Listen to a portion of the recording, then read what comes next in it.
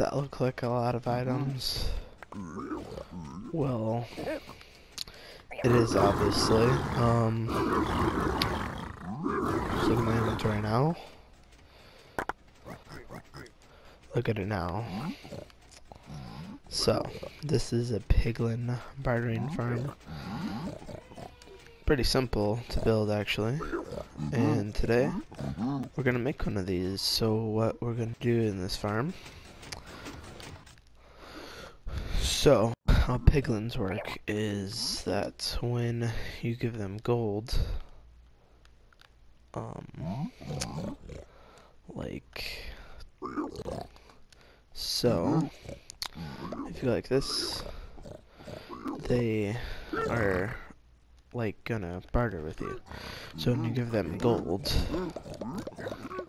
it takes 10 seconds for them to give you an item, and it's pretty random, obviously, of what they can give you. Like I have crying obsidian, string, obsidian, nether brick, blocks, quartz, and soul sand.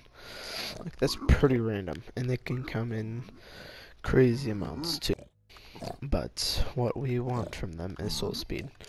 So this is a pretty efficient way of getting soul speed. So if we go over here, this is basically the thing that runs this. So what happens is that when I flick this switch, they will want to aggro on me because they're mad because I'm like kind of messing with their gold or whatever. So if I take this block of gold, trade it with them, and then give them the gold, they want to get the trading done as fast as they can so that they can go and attack me. So that's basically what they're doing right there. So obviously, like, we just got iron boots with soul speed 3. That's from 1 sack of gold. So I hope we have a gold farm because we're gonna need one. And if you're wondering where my skin is, Minecraft broke it, so but anyways, now I'm just Steve. But now I have these guys. What we're gonna want to do to build the farm is first get rid of this. So we're gonna want all of this stuff. Pretty simple stuff actually. So if we go over here, how about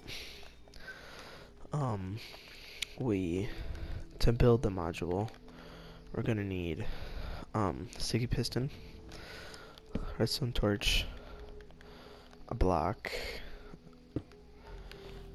obviously not like a redstone block or whatever, and then this, and then a repeater on 1 tick, and then block, piece of redstone, and that will go forever. And this lever could either be put there, here, doesn't really matter. Then we're gonna want to put our another gold ore or gold ore, probably doesn't matter.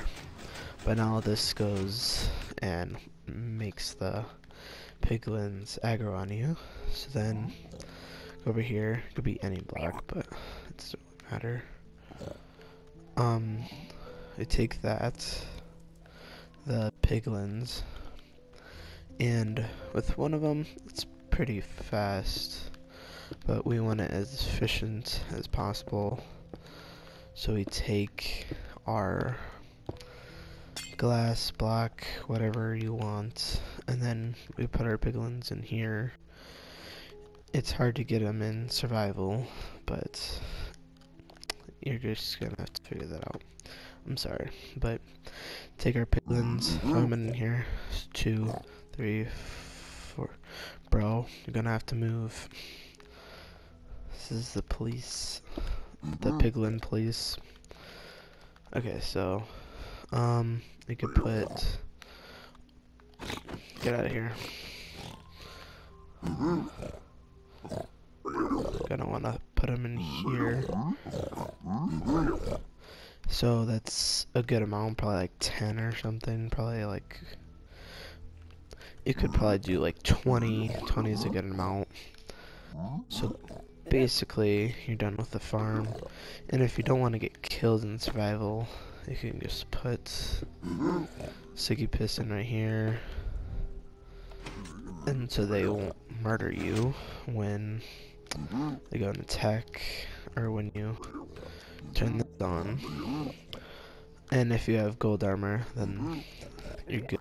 So get rid of this, grab some gold. I'm probably gonna make a gold farm sometime this week, so look out for that.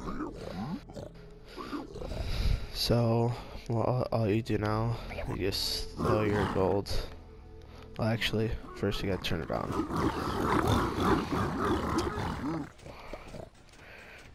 But obviously, don't forget to turn it on, because that was a mistake.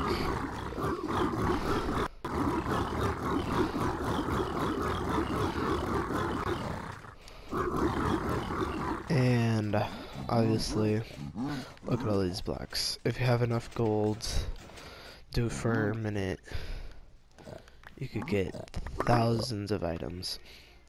Like, look at all this. This is also a fast way to get ender pearls if you want to go to the end. So, and this is how you make a simple farm. You don't need some fancy trading hall.